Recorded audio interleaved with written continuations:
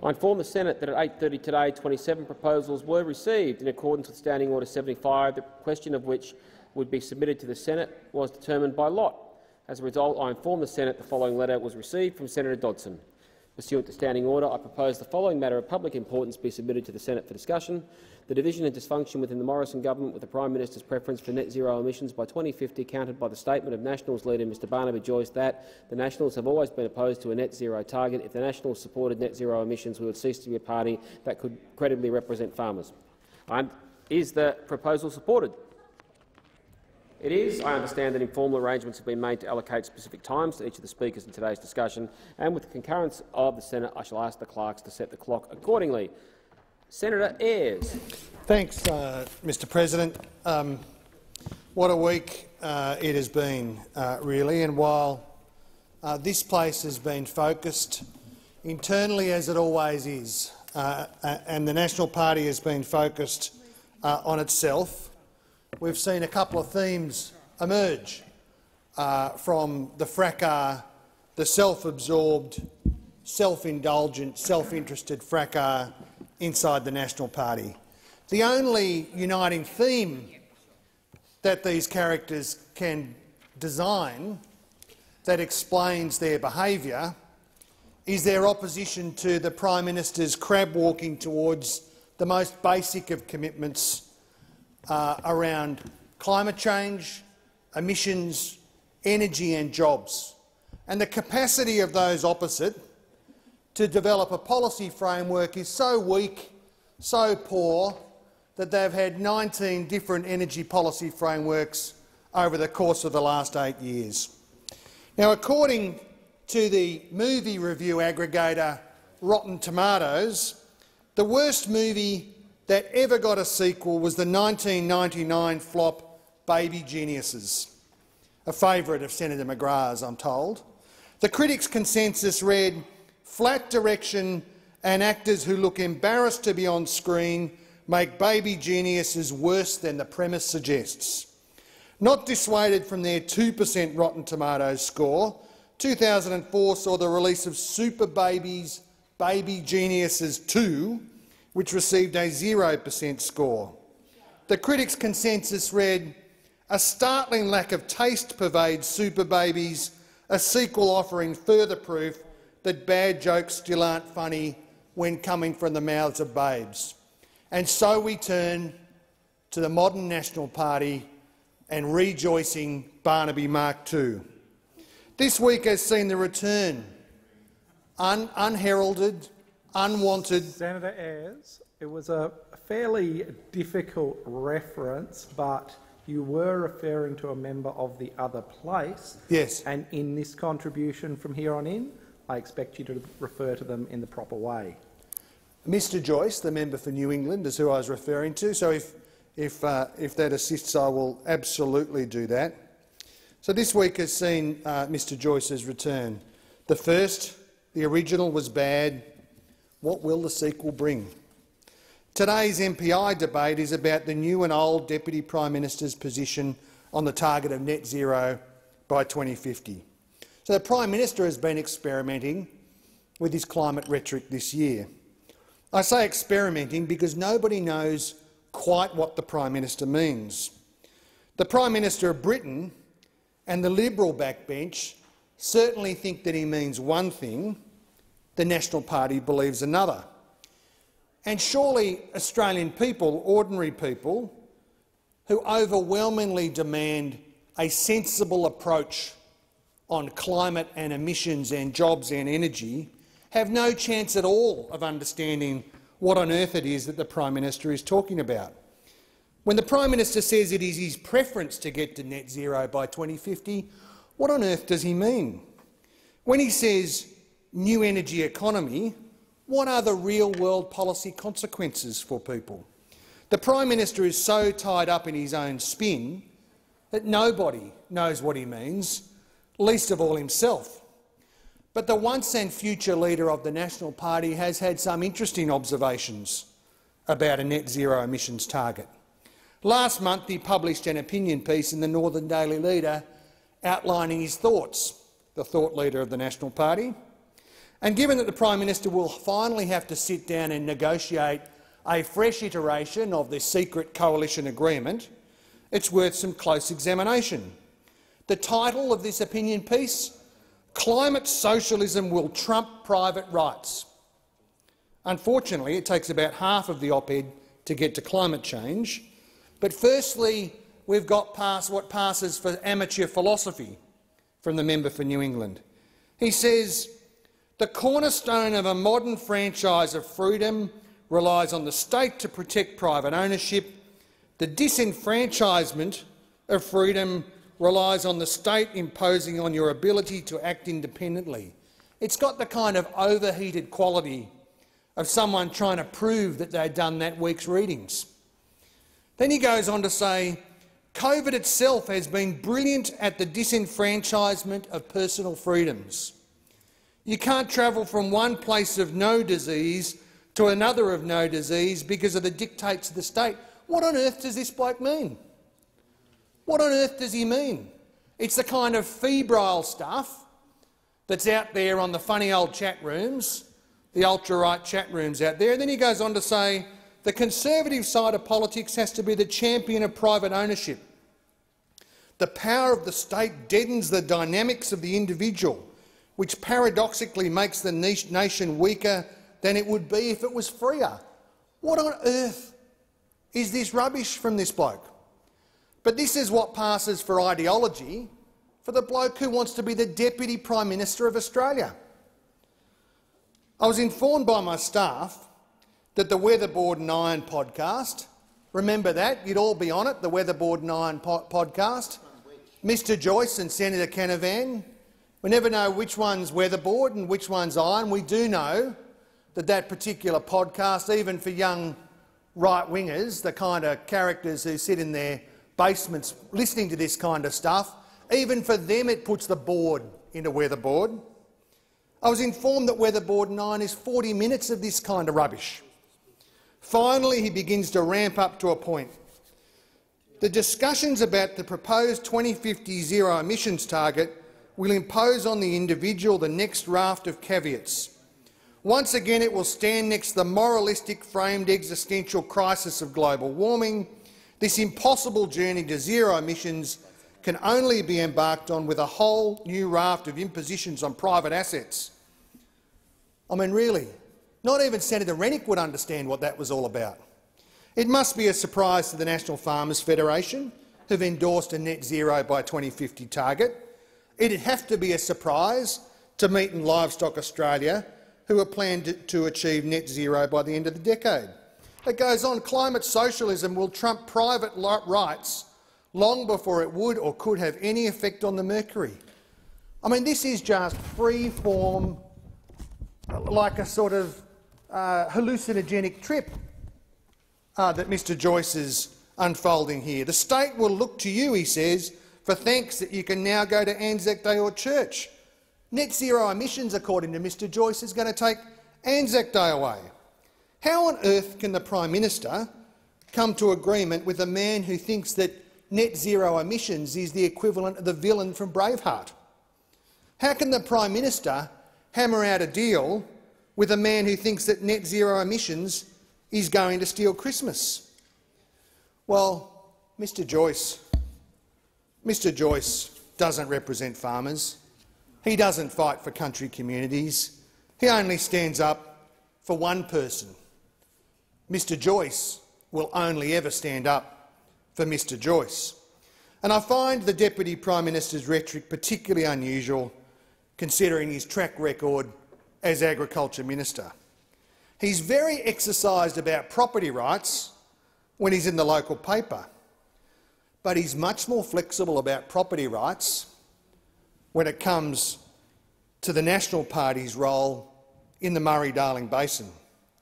When Four Corners exposed that billions of litres of water had been stolen from the Bowen-Darling, the then Minister for Agriculture, who's responsible for this scheme, was entirely unconcerned. He said, it's an issue overwhelmingly for New South Wales, an echo of the Prime Minister's approach to vaccine delivery or quarantine. But to an audience of irrigators that night, he told the truth. He said, "We've taken water, put it back into agriculture so we can look after you and make sure we don't have the greenies running the show." Well, it wasn't put back into agriculture, it was put back into mates of the National Party. Some bits of agriculture got the benefit of that very loose approach to water allocations. Is it any surprise that it barely took a week of his return for the National Party to start undermining the agreement that shares our nation's rivers?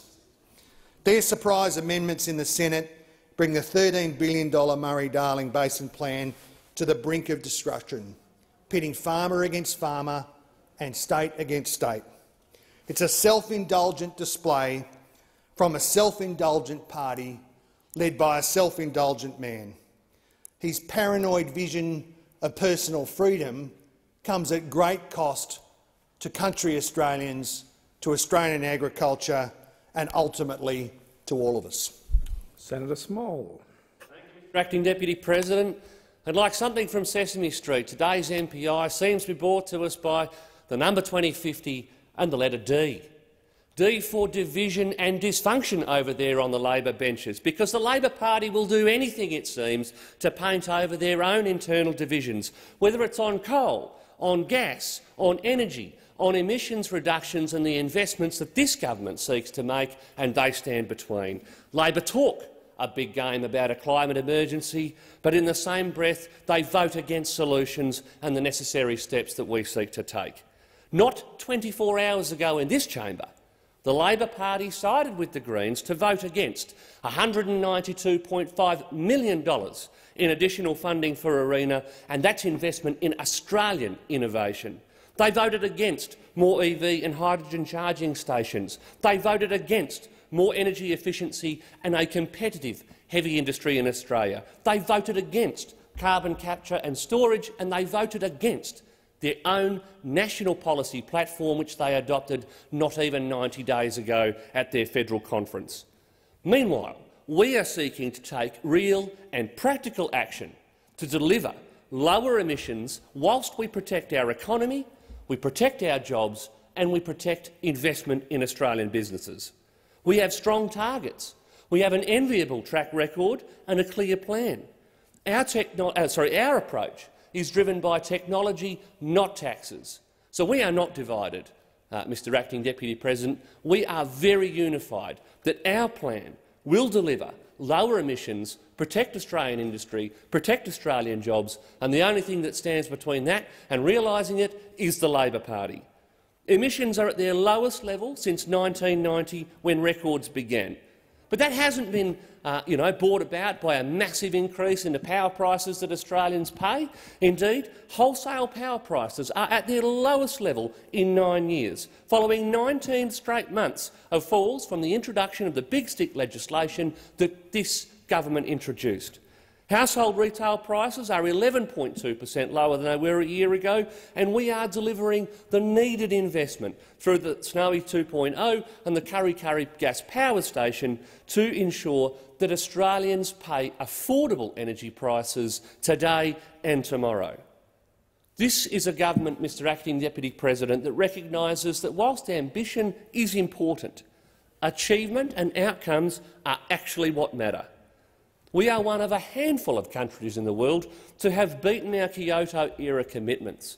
We beat our 2020 target by some 459 million tonnes. And not only that, our emissions have fallen faster than the G20 average, faster than the OECD average, and much faster than similar developed economies like Canada and New Zealand. So again, Mr Acting Deputy President, this is a government that is unified, with a strong track record and a plan that the Labor Party oppose. On a per-person basis, our 2030 target is more ambitious than those of France, Germany, Canada, New Zealand or Japan. So we have an ambitious target, we have a proactive policy agenda, and that is an ambition but not a cap. We want to meet and exceed those targets. The latest emissions projections, published as recently as December 2020, show that we are on track to do exactly that. As the Prime Minister has said, we are a nation that wants to get to net zero, and preferably by 2050. But we're committed to doing that through technology and not taxes. That's the approach that's yielded results so far, and it hasn't sacrificed jobs and industries on the altar of Labor vanity. Instead, this government is focused on the how, and that how is breakthroughs in technology that will be needed to make net zero emissions possible here and around the world. Updated forecasts with respect to our 2030 Paris targets show that we are improving our baseline position by some 639 million tonnes, which, as I told the chamber yesterday, is equivalent to taking Australia's 14.7 million cars, that's every car in the nation, off the road for some 15 years. But not only that, focused on the present, we have an impressive plan. We've got momentum leading into Australia's technology investment roadmap, and our commitment is clear. We're going to keep electricity prices low, we're going to keep the lights on, and we're going to be doing our bit to reduce global emissions without wrecking the economy. These are the results that we're seeing thus far, and this is the plan that we have. Advancing that next generation of low-emissions technologies is crucial to actually fully realising our plan under the Paris Agreement. But that's exactly what was voted against by both Labor and the Greens yesterday. Not only did they vote against $192.5 million of investment in renewable technology, they also voted against 1,400 green jobs here in Australia. Australia's experience has been that when new technologies are economically competitive, Australians take them up at a great rate. And that's why here in Australia we're seeing the adoption of renewable energy at 10 times the global average, 4 times faster than China, Japan, US and Europe as a whole. Australia now has the highest solar capacity of any country in the world. And that's where we can go with our technology roadmap, that comprehensive plan to ensure that not only do we realise the benefits of the technologies today, but we continue to realise those benefits tomorrow. So accelerating technologies like hydrogen, carbon capture and storage, carbon soil measurement, low-carbon materials in steel and aluminium, and long-duration energy storage are the sorts of innovations that will unlock emissions reductions into the future. And that's exactly what was opposed in this chamber last night by those who seem to have forgotten it with this fallacious MPI today.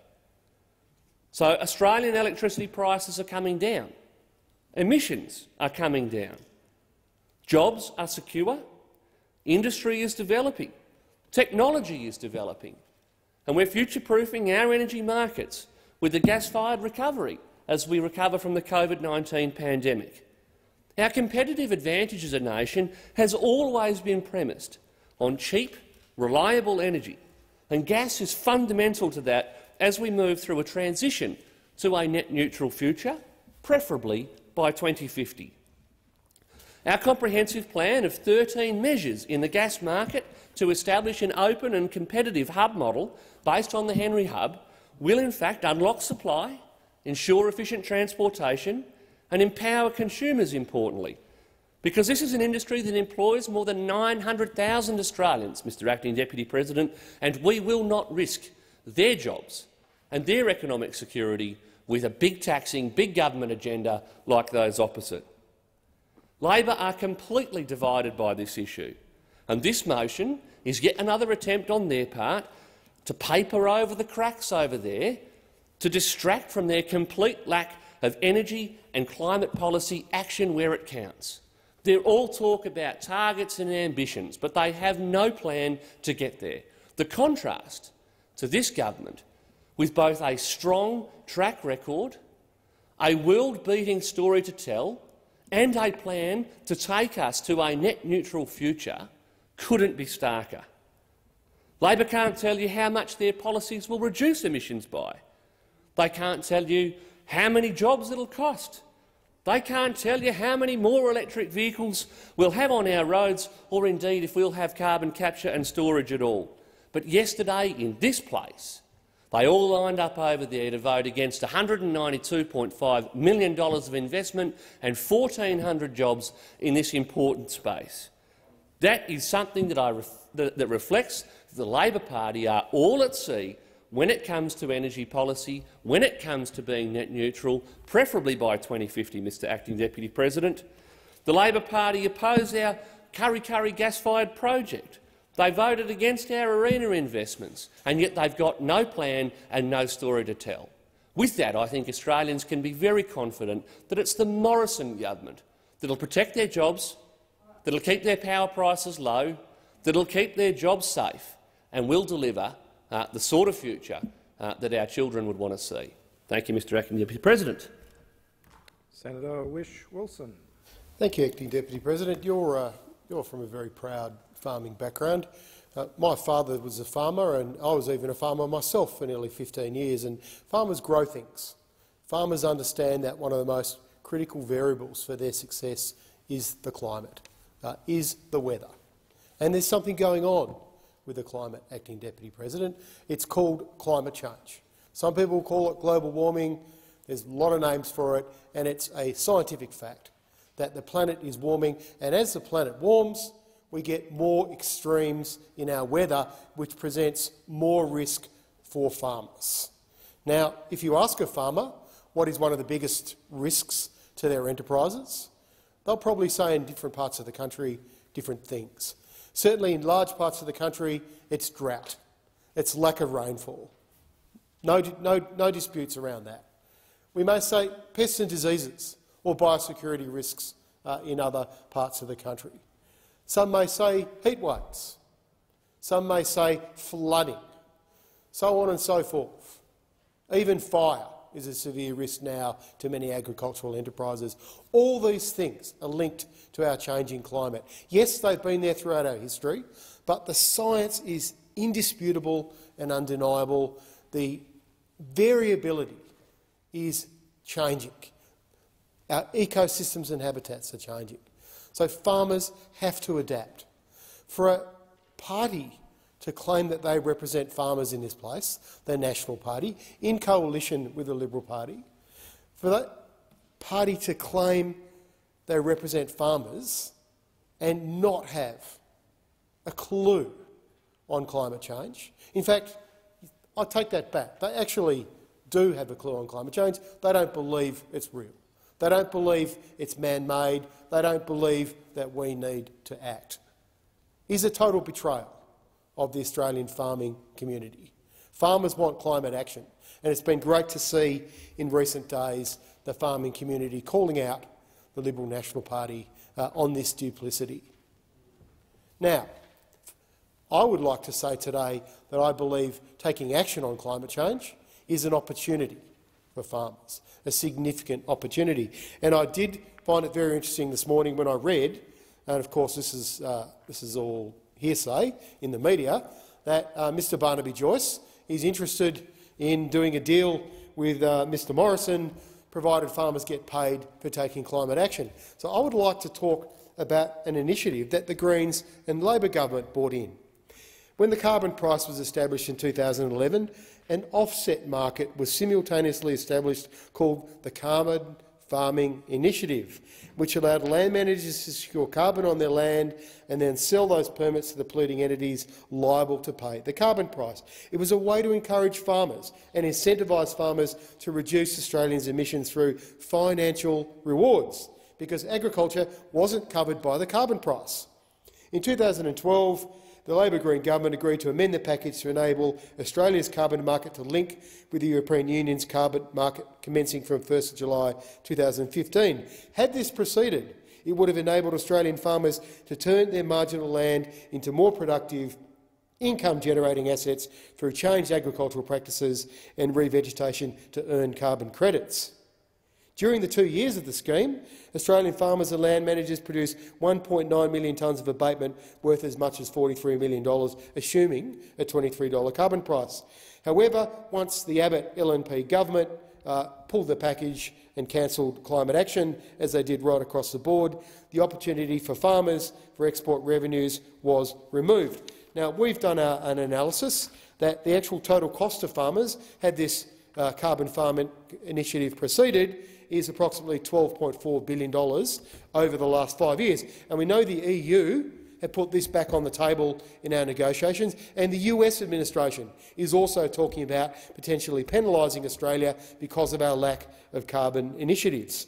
And of course, if ex-Senator Joyce, Mr Barnaby Joyce in the other place, our Deputy Prime Minister, wants a good scheme, wants a good initiative, he has to look no further than this carbon farming initiative, because we could easily bring it back. In fact, that's something I think we should do, and then maybe we can have this debate about how we can turn climate action into a significant opportunity for farmers. I think it's also worth talking about the costs of inaction, the costs of political inaction. Acting Deputy President, every environmental problem we encounter is first and foremost a political problem. It might come from a business activity, it might come from a business decision, it can come from a whole range of things, but it is the role of government. It is the role of government. It shows us how much you don't understand, Senator Scarr. If the natural events linked to climate change and rising emissions, that's come from a business activity. A natural event like an extreme weather event has come from rising emissions. It's called global warming, which comes from a business activity, just to reinforce that for your benefit. Governments have a role to price externalities. Government have a role to regulate business decisions that cause environmental problems. I challenge you to find one that doesn't have its source in economic or business activity. And if it's a government's role to solve these problems, then that's what we need to do. And that's not what we're doing. This government has been in place now for 9 years and has had no policy on climate change. No policy at all. And it shows. As we saw with the UNESCO yesterday, it's been recognised by the world that Australia has a lot more to contribute in the global leadership arena of climate change, acting on emissions, acting on stopping fossil fuel projects, acting on having binding targets, not only for 2050, weak 2050 targets, but for 2030, and coming up with unicorn technologies and delaying tactics and distracting tactics is not going to get the job done. It's what we've seen for the last decade. It's simply unacceptable to go down this road, and the people who will suffer the most are farmers, Acting Deputy President. Senator Sterle. Senator Sterle. Thank you, Mr Acting Deputy President. Look, I rise to make my contribution on this debate too. And I want to go back a couple of steps. And I want to go back a couple of steps to a couple of weeks ago when the Prime Minister, Mr Morrison, was off to visit the Queen in London, and he was on his world tour and he was doing some G7 stuff, and off he went. And he gets to London, and then we saw that he had a large entourage of media, a huge media contingent following him, and then there was one big blank space on the diary, which no one knew what was going on, and we saw, because the local Cornwall Bugle had leaked out the story, none of the Aussie media were supposed to know about this, but this is typical of our Prime Minister. Our Prime Minister continually likes to keep things secret. And we know that from when Australia was on fire and we as a nation were trying to find the leader, the Prime Minister. Where is he? When he was holidaying in Hawaii. Now, not that that's a problem, holidaying in Hawaii, but whoever thinks it's a great idea to holiday in Hawaii while the nation's on fire and then tell everyone to keep it quiet, I don't know where his political radar is. But once again, his lack of political radar, I'm talking about the Prime Minister, Mr Morrison, pops up again in Cornwall, where he's off to visit some grave sites, which a lot of families in Australia would love the opportunity to go overseas, not only to visit grave sites, like Mr Morrison was finding his 37th removed great-grandfather or something, I don't quite know, and I'm led to believe he didn't find anything, so he went looking for a long-lost cousin who died at birth or something, I'm not quite sure. But lo and behold, the Cornwall Bugle took a photo of the Prime Minister actually popping in to the local Cornwall pub, having a watercress sandwich and a pint. Nothing wrong with a pint of beer. Nothing wrong with a pint of beer. Everyone's got to eat. But once again, what sort of image does that send back to Australia? What sort of, where in let alone a Prime Minister, even us humble senators would think, where is this smart to think our nation has been in lockdown, our nation has closed off overseas, well, closed off and most people going overseas and most people coming back depending on who you are. Some people seem to get out all right and some people seem to get back in, and if you're playing sport, well then you can run around, that doesn't matter, that's another story, or tennis or something like that. What message did that send to the Australian public, that there's our Prime Minister with his watercress sandwich and his pint wandering around a graveyard but making sure none of the Australian media knew that this was a good idea, when we have thousands of stranded Australians desperate to get back to our country, their home, Australian citizens. They can't get back here. There's many, many relatives who are desperate to come back and see family. And we all know someone, we've all got, all us senators and that mob on the other side have all been written to on many occasions about families being separated and not being able to get back. But our tactless, radarless Prime Minister, and God Almighty, I don't know if his advisers were pulling their hair out or they were kept in the dark too. I probably think they're good people. They just had no idea. He told them to shut up and don't say a word. Where in the hell does this all come from? A leader of a nation. So we shouldn't be surprised, although it did raise one eyebrow at me, and Senator, Deputy President, Acting Deputy President, you and I have been through a lot of shenanigans in this building. Not you and I personally, but we have witnessed, and if we did I wouldn't tell anyone anyway, Deputy President, but we have witnessed many shenanigans and disruptions and knives after dark and backstabbing and leaders falling and others rising up and careers being destroyed. We've seen many of these. But I did raise my eyebrows when I saw, well, there's the Prime Minister in London visiting the Queen and some rocks or something, and at the same time tweeting out he was going to meet with the US President, and I'd be pretty proud if I was the Prime Minister having a one-on-one with the US President, and lo and behold, that didn't even happen. He ended up in a threesome. Okay, we know that, and that looked a little bit awkward, but that's when it all started to unfold, when all of a sudden the Prime Minister, I think Prime Minister of England, Mr Johnson, with Mr Biden there, were congratulating Mr Morrison on heading towards net zero reductions by 2050, and didn't hand grenades go off back here? Oh, my goodness me, didn't they go off? And then I woke up to Phil Curry's story on the Fin Review on Saturday. It's on.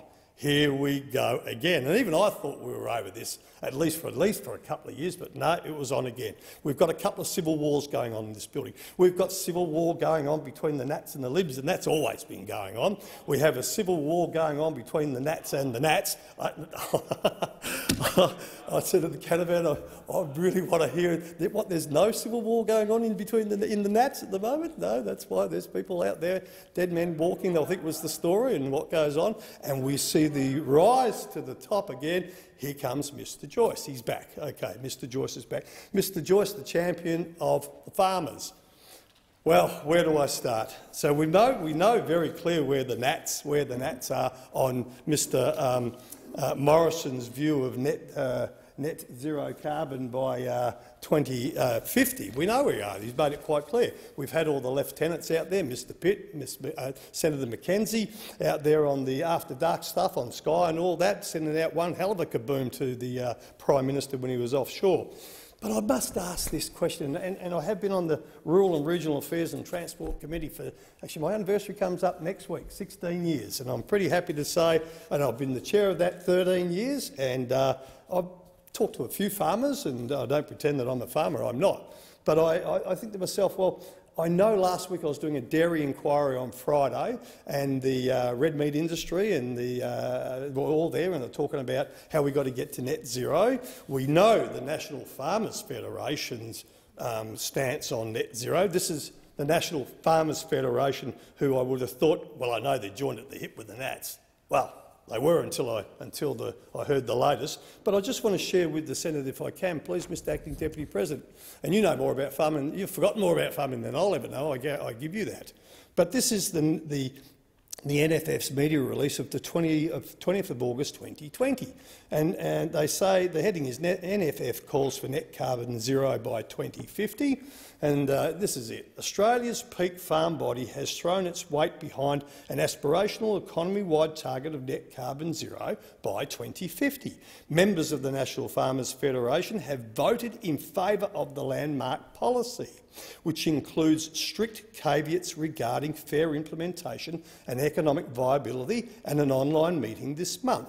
NFF President Fiona Simpson said the strengthening of the NFF's climate goals was a strong reminder of the role farmers already played in tackling emissions. And she quotes, or I'll quote what she says, "Australia's farm sector continues to be a leader in reducing greenhouse gas emissions." Ms Simpson goes on to say in the past decade, excuse me, agriculture has consistently reduced its emissions intensity and net emissions within the Australian economy. The red meat sector, for example, has a target of being carbon neutral by 2030 and is already making great headway on research and new technologies that will enable that transformation. However, despite progress in the farm sector, Ms Simpson warned the goal of, and the number is NCZ, well anyway, you know what it is, it's the call for net carbon zero, would be just an aspiration without ongoing innovation and policy support. She goes on to say we need to equip farmers with far better tools for evaluating and reporting on individual business emissions, Ms Simpson said. Then she says this will require new investment in research and development so we have more robust baseline information, new pathways to reduce emissions and fewer barriers to participation in carbon markets. Action on climate change is a central part of the NFF's 2030 roadmap, which sets a vision for agriculture to reach $100 billion in farm gate output by 2030. And the last statement is there is a huge potential for Australia to be a global leader in low emissions agriculture. Now, my question here is I would love to hear the Nats explain to the Senate and to the people of Australia that if you represent the farmers and rural and regional Australia, you are joined at the hip with, well, you're joined at the hip with a couple. You've got the National Farmers Federation glued this side. You've got the Australian Trucking Association, who I'm not part of, glued on the other side of your hip because that's been the dumping ground for failed Nats for years. How do you explain the absolute difference in opinions on net zero by 2020. I'm dying to see the Nats and the Libs go to an election with two completely different climate policies. Senator Sterle, please resume your seat. Senator Canavan. I thank Senator Sterle very much for that, Dorothy Dixer. I will have about 10 minutes to explain why net zero emissions would be a very bad deal for our nation's farmers and especially for our rural communities. And those conclusions that I make are just from very simple calculations and estimates from bodies like the CSIRO and other respected economic modelling. I want to start, though, by the fact that often with these motions, when there is a quote from somebody, you could almost guarantee that that's a misleading quote, or at least a quote which a lot of detail has been left off. And I know that in this case because while the motion identifies the culprit as Barnaby Joyce with this quote, in fact the words were jointly authored by myself and Barnaby in an opinion piece in February this year in The Australian, where we did say the Nationals have always been against a net zero emissions target, a target we've always been against, stress, and we could not credibly support represent farmers if we were to adopt such a target. The paragraph just preceding that quote, which wasn't included in the motion for reasons that will become obvious, the paragraph before that said in our opinion piece, "The problem is that cows and sheep have a tendency to burp and fart large amounts of methane, a more potent greenhouse gas than carbon dioxide. every cow emits about 2,300 kilograms of carbon dioxide equivalent gases a year. The CSIRO estimated last year that to reach net zero emissions, we would need to start with a carbon price of $30 a tonne now. Even a relatively small cattle producer runs about 1,000 head, so they would be up for a $70,000 a year cost under a net zero policy. Now, those that do advocate for net zero emissions do so quite often quite glibly. There's a lot of hand-waving. It's going to great benefits. There's going to be lots of jobs. There's not a lot of detail about exactly what net zero emissions mean or how we're going to get there, but it's all going to be fantastic, just believe me. It is the pitch from those pushing net zero emissions is the policy equivalent of the steak knife salesman on late-night TV. There's always more. There's always more. It's always fantastic. It's so good. It's so good it can hardly be true, because it's not true. It's not true. Those figures I just quoted, they're just the facts. How will farmers pay the 2.3 tonnes per head per year that their cows emit right now? How will they pay for that? Because what we didn't quote in that op-ed is actually the CSIRO and their modelling.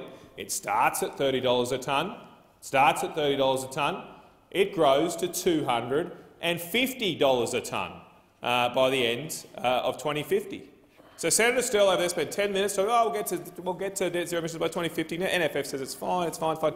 I don't think he knows these things. He doesn't know. He said he wasn't a farmer. He doesn't know how much a cow emits. He doesn't know the fact that if you're going to charge someone over $200 a tonne for the methane that comes out the front end of a cow, you're then going to be up for that 1,000 a head cattle farmer. They'll be up for $400,000 a year. $400,000 a year. What are they going to do? What are they going to do, Senator Sterl? How's that going to work? Who's going to pay for that? Well, it will be paid for at the self-service checkout at Woolies. When you go there and swipe your rump steak and it comes up, you'll have to put your PIN in. You'll have to put your PIN in because it's going to be over $100. It's going to be over $100. Every shop will be over $100, and you won't be getting any free transaction approved. That's what will happen to Australian consumers if this comes off on the CSIRO's own figures. They're the CSIRO's figures. And look, worse than this. That's the impact on farming. But of course, such a policy to get rid of emissions from our economy, from our coal industries, from our gas industries, from our factories, which we want to get more back, we want to get manufacturing back, don't we? They're all going to be paying for it. And there's been absolutely no detailed economic modelling put before the Australian people about those costs. The CSIRO did some costs on what the carbon prices would be, but not on a proper modelling on what the impact on jobs, what the impact on wages would be to the Australian economy. In fairness, the New Zealand government did do such modelling. They did a computable general equilibrium modelling, which has its flaws, but it gives you a broad estimate. They did some modelling on what it would mean to the New Zealand economy if they were to reach net zero emissions by 2050. They made some pretty outlandish assumptions about some technology being able to halve methane emissions from sheep and electric. I think all the electric vehicle fleet, half the freight fleet was going to be electric. But anyway, they made some pretty generous assumptions. But even with those assumptions in the modelling, their modelling showed that by 2050 the New Zealand economy would be 10 to 20% smaller. 10 to 20% smaller, a fifth potentially smaller than today. That there would be a 2 to 4% loss of jobs in New Zealand as a result of net zero emissions. Now, if you translate that to Australia, for 4% loss in employment in Australia, that would be 400,000 people. So before we just glibly roll off the talking points that all of you get in your morning inbox that net zero emissions is going to create jobs, it's going to be great, just remember that the respectable, detailed modelling that's been done would show that 500,000 odd Australians would lose their jobs. Now, after that modelling, guess what? After that modelling was conducted, the New Zealand government exempted agriculture from their target. And in New Zealand, half their emissions come from agriculture. So their net zero emissions target is literally half pregnant. Half of it doesn't even exist because they're not even going to try and reduce emissions in half their economy. Yeah. I mean, this is why this is all a marketing pitch, not real. It's not pragmatic. And if there's one thing I know about people in the bush and the country is they hate people with spin. They can see through this. They can see through this from a million miles away. This is all, and you're better than this, Senator Subsell, you're much better than this. This is all slick marketing spin from corporate offices in Sydney, because the people that will make money out of net zero emissions, the people that really make money, will be those bankers in Sydney. They're loving it. They're loving it. Why did the Australian Financial Review have 5 stories on Tuesday morning bemoaning the fact that Barnaby Joyce was back, bemoaning the fact that net zero emissions might not come in? Why would the Financial Review be upset about that?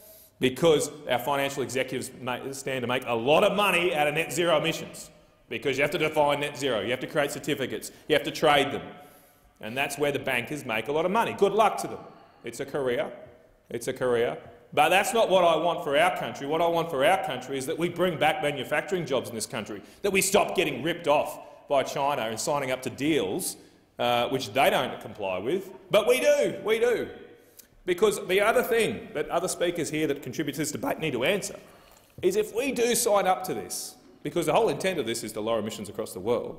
I mean, it doesn't matter what we do so much, but I accept if the rest of the world's doing things, we've got to be a good contributor. But the whole point is for the rest of the world to act as well. It won't mean anything if they don't. If we can't answer this question, Senator Sterle put a question to the Senate, answer this question. If we can't trust China to comply and cooperate with the health inspectors investigating coronavirus, how do you think we can trust them to cooperate with the climate cops that will have to enforce any net zero emissions deal? Is that real? Are people really thinking that the Chinese Communist Party can be trusted when they say they're going to reduce emissions, going to achieve net zero emissions by 2060? Is that a real position that people are putting? Do you really believe the Chinese Communist Party when they say that? Do you really believe them when last year they installed 38 gigawatts of new coal-fired power stations last year in China? 38 gigawatts, double our coal fleet in 1 year. And then when they go to Davos, when Xi Jinping goes to Davos, he'll say, I'm subscribing to net zero emissions, and all these bankers who want to make money out of it, lap it up. Oh, how great! How great that China is come and seen the light. What a load of rot! What a load of rot! We have got to make sure we are not naive as a country right now. We cannot afford it. We cannot. Maybe in previous eras we could, but unfortunately the next generation of Australians may face a tougher time of it than what we've all been growing accustomed to in our relative prosperous and peaceful era. Because we can see the threats in our region, the aggression in our region, and we need to make sure we adopt policies as a country that are made here in Australia, not made in international agreements overseas for a class of people that want to make money off trading. We need to make policies in Australia here that will bring back manufacturing jobs to this country, that will make sure that we can be a country that can defend ourselves, support ourselves, and not be beholden to international agreements that are worked out in overseas capitals that betray the interests of the average working men and women of this country. That is what we need as a nation. And that is what I know Barnaby Joyce is focused on, the Nationals Party is focused on, because we will always put Australia first. In this chamber here, there are flags here that represent this country, Australia. And so in this chamber here, we should pass laws that represent that flag and this country, not the interests of those around the rest of the world. Senator Hanson. Thank you very much. Well, if we're going to talk about division and dysfunction, let's talk about the real cause. It's climate change ideology. It's an appalling, unaccountable ideology. It's the ideology which insists on reducing emissions at any cost, up to and including the demise of Australia's manufacturing, resource and agricultural sectors. It's the ideology which is based on little more than computer models which have, time and time again, never panned out in reality. It's an ideology which has empowered other countries to demonise Australia and threaten its economy and its very sovereignty. And it's the ideology which has stalked the Coalition and Labor, who have allowed themselves to be led by the nose to abandon the farmers, the miners and the businesses of our nation. The Nationals have once again been hopelessly compromised by this ideology. Memories appear to be very short in this place. In 2019, Queensland voters were decisive in delivering the Coalition another term, and they sent a clear message the Nationals, in particular, will ignore at their peril. Queensland voters rejected climate change ideology. Queensland voters rejected the instability and dysfunction it has caused in Australian governments. They're sick of the major parties playing politics with this ideology. So they're not going to look kindly on this wishy-washy will they or won't they approach by the Nationals to net zero by 2050. Never say never, says the Minister for Agriculture about net zero. Different eyes, saying the returning Barnaby Joyce. Farmers need a commitment. They need the Nationals to come clean, not after a new coalition agreement, but right now. And the Nationals in support of paying farmers to not farm? What's the point of the Nationals if farmers aren't farming? They're abandoning their traditional base for a few cushy ministerial jobs. Farmers aren't going to tolerate this much longer. It's not just their livelihoods, but the life they and their families choose which are at risk. The Nationals have failed them on water reform in the Murray-Darling Basin. The Nationals failed to support the dairying industry in its crisis, and this is supposedly the party of farmers. Farmers' livelihoods and our food security must not be risked. The world's population is growing. Australia can and should play a leading role in feeding it. Our farmers are among the world's best. Yet here are the Nationals looking to tie the farmers' hands behind their backs by paying lip service to net zero. We need to let farmers do what they do best, growing quality food, looking after their land and injecting hard-earned export dollars into our economy and our rural communities. And it's so pleasing to hear Senator Canavan say we need to get manufacturing going. That's been my saying for the last 25 years. Thank you, Senator Hanson. Senator Lyons. Thank you, Mr Acting Deputy President. Well, there you have it. We've just heard from two senators before me who are both climate deniers. One of them is a senator who's a party in government. The other is from a party that clings like a barnacle on a ship to the Liberal National Coalition. And what we've seen since the return of Mr Barnaby Joyce is chaos and dysfunction and nothing but looking internally. We saw a disgraceful debate in this place this morning on water. We saw the Nationals cross the floor on water yesterday. They've all been out regurgitating their issues about how they don't believe in the science of climate change. Well, I'm not interested in talking about the Nationals. But I do want to highlight the damage that the Morrison Government, by refusing to commit to targets and by refusing to put a date on when we will have a proper carbon policy in this country, are damaging our country. And, Mr Acting Deputy President, one of the things that I do as a senator for Western Australia is I actually talk to farmers. I talk to farmers, I go out and listen to them, and they tell me. And I want to talk about a group of farmers and primary producers in Western Australia, professionals and other organisations associated with primary production who are on the land and who have a view about what's happening. So I want to talk about a group who came together to form a group they've called Ag Zero 2030. These are real farmers, not pretend senators that we see in here who somehow claim to speak for farmers. These are real farmers, real primary producers, professionals associated with primary production. Ag Zero 2030, look it up. So they came together because what they want to see and their aims are to support our industry and communities to proudly and successfully adapt and thrive into the future while protecting and preserving our land and climate. Help WA play its part in global efforts to limit global heating to 1.50%. Meet consumer preference. Retain market access. Retain access to capital investment. This is what farmers in Western Australia are saying, not the rubbish you hear from those opposite, not the rubbish, sadly, that you hear from the Morrison Government. Let me just repeat those last two. Retain market access. Now, I just heard a senator in this place, a government senator, talk about 400,000 jobs that are going to be lost. Here's farmers saying, actually, what we want to do through having a target on zero carbon emission is retain our markets, protect our land and retain access to capital investment. So I'm not quite sure who the Morrison government and in particular the Nationals claim to represent, but it's certainly not these farmers in Western Australia, and it isn't primary producers. The National Farmers Federation, they want to see action on carbon. They want carbon zero, and they've put a date on it. But I don't know why the Morrison government is allowing a handful of national senators who are clearly out of touch with what farmers and primary producers want to control the agenda. And we've heard the awful sorts of comments that they've said. Just recently, Mr Keith Pitt, and I heard this myself, said he didn't think the Nationals would be supportive of a net zero plan. He said, "I think it'd be very unsupported." That was on Monday.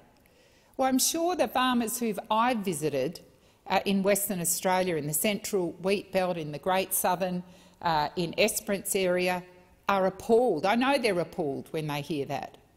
They are out there working hard, as farmers do, day in, day out, looking for support from the federal government, looking for some hope that their land, the work they do, is valued and that there will be real action on climate change. And they tell me over and over again how disappointed they are. And I learn from them.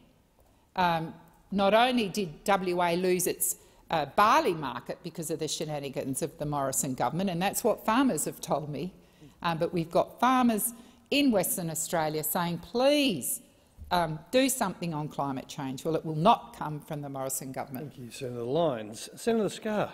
Well, Mr Acting Deputy President, Senator Lyons must be speaking to different farmers than the ones I'm speaking to. And I must say my good friend Mr Keith Pitt is himself a farmer.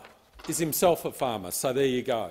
A real-life farmer with a view with respect to what is responsible climate change policy. Senator Ayres made the first contribution to this debate by talking about movies.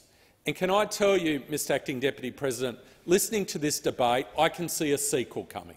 I can see a sequel coming, a sequel of the 2019 federal election. That's the movie I see coming down the road, a sequel. And let me tell you what happened in the 2019 election in my good state of Queensland. This is how the workers voted. This is how the workers voted in my good state of Queensland. In the seat of Flynn, which includes Gladstone, home of the Boyne Island smelter, and a lot of other hardcore manufacturing industries, emission-intensive, the Senate vote in Flynn, Labor got 21.5%. 21.5%. That's how the policies of the Labor Party resonated with the workers in the traditional, used to be a traditional Labor Party seat based around Gladstone of Flynn. 21.5%. Let's go north to the seat of Dawson. Again, it used to be a traditional Labor Party seat. 19.5%. 19.5% of the vote the Labor Party got in the Senate in what was blue-collar heartland and Mackay, etc. 19.5% of the primary vote. That's what your workers think of the modern-day Labor Party, which has walked away from their interests. It's walked away from their interests. And then we go to another, what used to be traditional Labor heartland, Capricornia, based around Rockhampton. Labor Party Senate vote, 22.4%. 22.4%.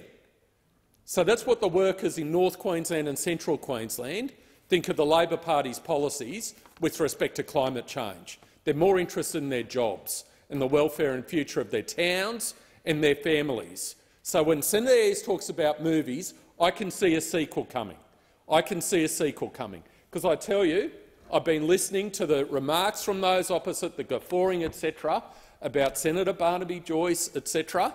I can tell you his message resonates. It resonates with the workers in North Queensland, Central Queensland and areas like where my Senate office is based, in the federal seat of Blair. Home to many ex-coal mine workers, home to many ex-workers from railway workshops, proud people, blue-collar workers, and a lot of those workers don't identify with the modern-day Labor Party, and they're right not to identify with the modern-day Labor Party.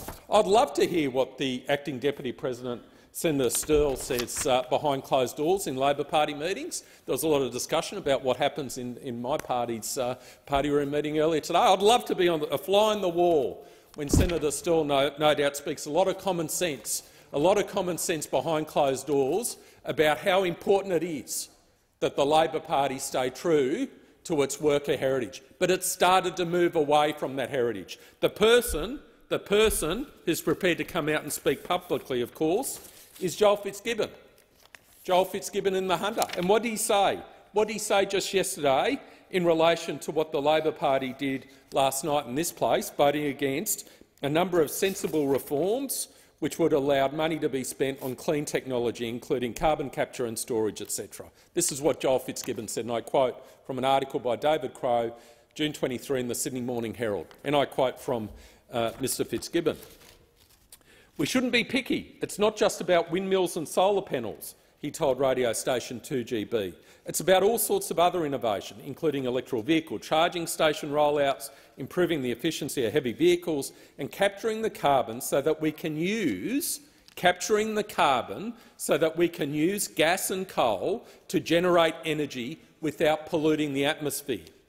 All these things will make a contribution, and we shouldn't be fighting about which innovations we choose. We should be using as many of them as we can." Mr Fitzgibbon went further in the interview by saying it was, and I quote, and I want to give the last word in this debate to Mr Joel Fitzgibbon of the Labor Party of the Great Hunter region of this country. He said it's ideological craziness for Labor to oppose those changes. Thank you, Senator Scalia. The time has expired. Now, the time for discussion has expired. I shall now proceed